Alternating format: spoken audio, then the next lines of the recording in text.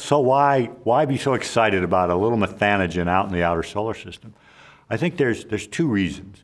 One reason is if that microorganism represents a different type of life, a second genesis, then it's going to have a different chemistry, different biochemistry, different genetics.